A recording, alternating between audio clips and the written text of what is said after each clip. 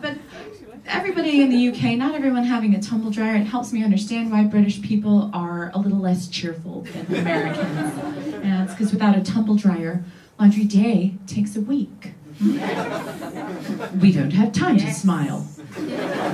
For we must hang our clothes on a metal rack in the living room, like decorating a sad, sad Christmas tree. Oh, I'm afraid there shall be no presents this year. We shall simply unwrap our wet socks, one by one.